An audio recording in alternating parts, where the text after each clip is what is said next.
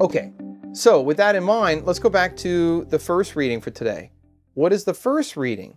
It's from the Acts of the Apostles. We're continuing our journey here, but we're shifting our focus from the evangelistic activity of Peter and James in Jerusalem to the evangelism of Paul and Barnabas among the Gentiles. So in Acts chapter 13, verse 14, it says this: They, meaning Paul here and his companions, passed from Perga and came to Antioch of Pisidia.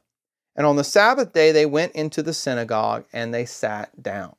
And now the lectionary skips all the way down to verse 43 of chapter 13. And it says this: When the meeting of the synagogue broke up, many Jews and devout converts to Judaism followed Paul and Barnabas, who spoke to them and urged them to continue in the grace of God. Now the next Sabbath, almost the whole city gathered together to hear the word of God. But when the Jews saw the multitudes, they were filled with jealousy, and they contradicted what was spoken by Paul and reviled him.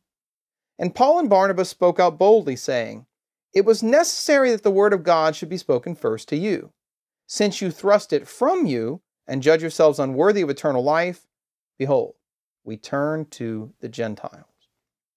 For so the Lord has commanded us, saying, I have set you to be a light for the Gentiles, that you may bring salvation to the uttermost parts of the earth.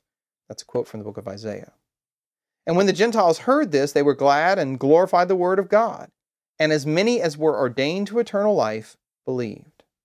And the word of the Lord spread throughout all the region. And the Jews incited the devout women of high standing and the leading men of the city, and stirred up persecution against Paul and Barnabas, and drove them out of their district.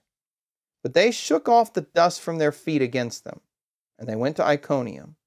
And the disciples were filled with joy and with the Holy Spirit. All right, pause there. Okay, so what's being described here? This is the ministry of Paul and Barnabas in the church of Antioch. And one of the issues that's really significant about the church in Antioch is that there was a Jewish synagogue in Antioch. There's a Jewish population in that city, and we know this from other ancient sources as well. There was a fairly large Jewish population. And so what we see here is Paul and Barnabas bringing the gospel outside the Holy Land, but notice what they do. They don't go immediately to the pagans. They don't go immediately to the Gentiles. First, they go to the synagogue in the city of Antioch, and they preach the gospel there. And notice we see three groups of people in this account of evangelization. First, we have the Jews, right? Remember, I've talked about the Judaios, the Judeans. These are circumcised believers in the Torah of Moses who follow the law. But then second, notice it mentions converts to Judaism, or in Greek, literally, worshiping proselytes. Proseluton is the Greek word. And proseluton, it basically means these are Gentiles who believe in the God of Israel. They've accepted that there's only one God, the God of Moses, Abraham, Isaac, and Jacob. But they haven't become Jews themselves because they haven't received circumcision for whatever reason. So, in fact, there were a lot of these people that are mentioned in the book of Acts. Sometimes they're called God-fearers. They're basically Gentile converts to Judaism who have not yet received circumcision, or who may not even plan to receive circumcision. But they actually would go and listen to the teachings, like those given at the synagogue.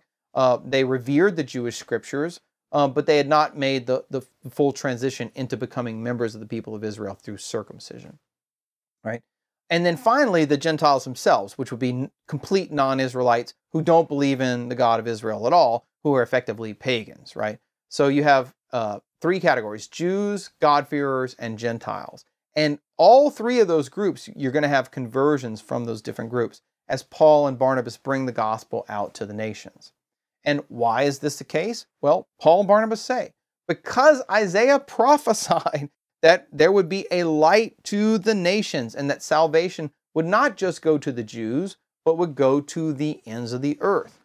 And so we see here a very important principle. And again, this is one of those misunderstandings that I've found common among some students.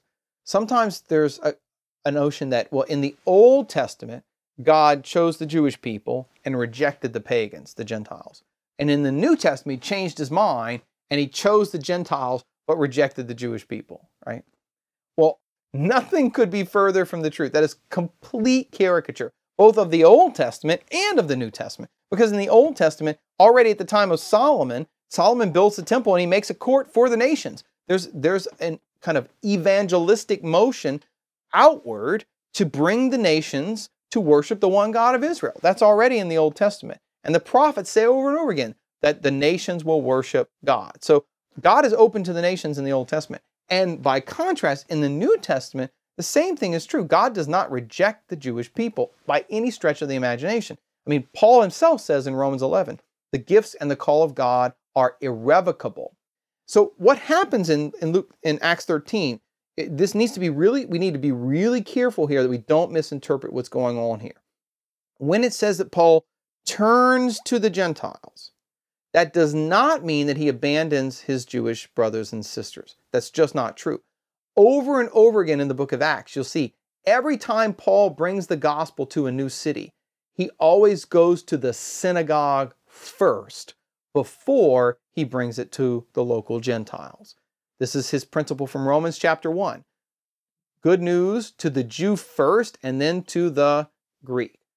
The Jewish people always have priority in the reception and the proclamation of the good news of the passion, death, and resurrection of Jesus.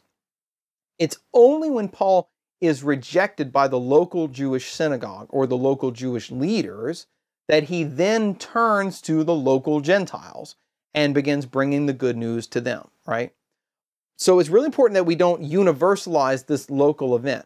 When Paul and Barnabas shake the dust off their feet and go to the Gentiles, that is a specific act against the synagogue in Antioch. It's not a complete rejection of all of the Jewish people throughout the Greco-Roman world. That's ridiculous. Because in the very next chapters of Acts, if you look in Acts chapter 18, Acts chapter 19, as Paul continues to preach in other towns and cities, he's going to go again to the synagogue.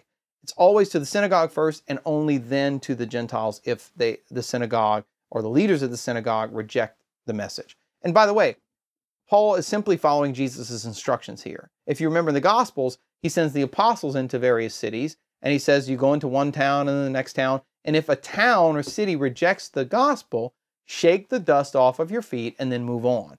So that's the principle that's being laid out here in Acts chapter 13. I just think it's really important for us to clarify what is not happening here and what is happening here. What is happening here is that Paul is turning from the local Jewish synagogue to the pagans. What is not happening here is that Paul is turning his back on his Jewish brothers and sisters and refusing to bring the gospel to them. That's just not the case.